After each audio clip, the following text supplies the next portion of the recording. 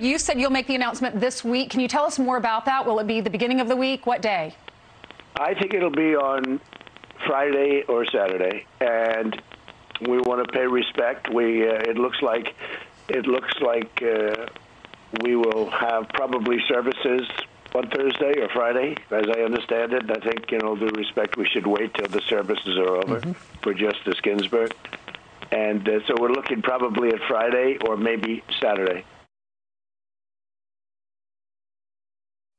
All right. Joining us now, the second-ranking Democrat in the Senate, member of the Judiciary Committee, Minority Whip, Dick Durbin of Illinois. Great to have you on. Senator, thanks so much for being with us. What's your reaction to the president's statement this morning that he's going to be announcing a new Supreme Court nominee on Friday or Saturday?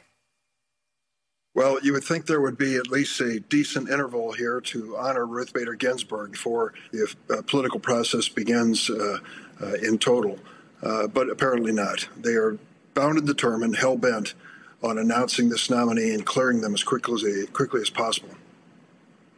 Yeah, what is your reaction overall to your colleagues, Lindsey Graham, South Carolina, Steve Daines out of Montana, guys that are in very close senatorial races this year, promising their constituents in Montana and South Carolina that they would never support the nomination of a Supreme Court justice in a presidential election year, and then both of them lying to their voters and doing just that with statements that they made after the death of Ruth Bader Ginsburg? I'm saddened for my Republican colleagues. They have been cowed by President Trump. What he has said, he's even ridiculed the heroes in their own ranks like John McCain. And now to have Mitch McConnell basically humiliate his own caucus. He begged them 4 years ago to say something that they would stand by him regardless, that they would not give Obama an opportunity to fill this vacancy, and to argue that it was the right, proper, and logical thing to do. 4 years later, he completely reverses his position, and they all march silently behind him.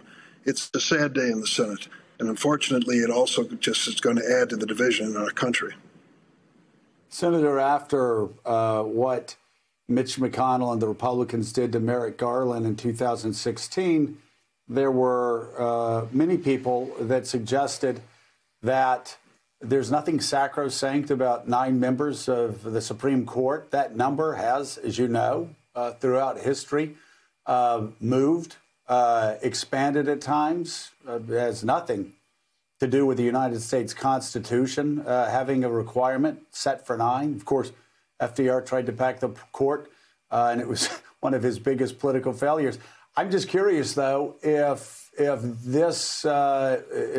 Republicans go through with this, with the backdrop of Merrick Garland and now them doing this, is this something Democrats would consider doing in 2021? I know some have said no, but is this something that you would look at, the possibility of expanding the number of members on the Supreme Court? Joe, I know you want to draw me into that speculation, but I'm not going to that place. I don't want to draw you into any speculation at all. I'm curious, as an American and somebody who loves the Supreme Court and believes very much that the legitimacy of the Supreme Court is about as important as anything in Washington, D.C. So, no, I don't want to draw you into anything. I'm curious what you think about that. Well, it is not just a question of legitimacy, though that is the bottom line. The first thing we need to do is to convince America of the relevancy of the Supreme Court, that literally their decision on the Affordable Care Act in the midst of a pandemic would mean that millions of Americans could possibly lose their health insurance protection. People then think, well, this isn't just an argument among the big shots in Washington. This really could affect my family. We are not at that point yet, and I think we want to make it clear to the American people the importance of the Supreme Court in their daily lives. Then the question of its future, I'm not going to go to the place of making a determination. I think that's far in the future. We want to deal with the current vacancy on the court and the importance of that vacancy when it comes to the lives of ordinary Americans. It was so moving to hear what conservatives and liberals alike on the court said about Ruth Bader Ginsburg and their remembrances. Of course, Eugene Scalia wrote a very moving piece this past weekend for the Washington Post about the special relationship between Ruth Bader Ginsburg and his father, Antonin Scalia. I'm wondering what your thoughts are about the life and the legacy of Ruth Bader Ginsburg, and is there a personal moment for you that stands out about what a remarkable woman she is? Joe, I can just tell you that I have been struck by how personally moving this was for so many people. I've been here in Chicago, headed back to Washington today, where I'll see the demonstration at the Supreme Court firsthand. But I've spoken to women in my family who speak of her in terms that just show what an impact she's had on the lives of so many people. I had my opportunity to meet and talk with her. She was such a kind and, in many ways, humble person on a personal basis.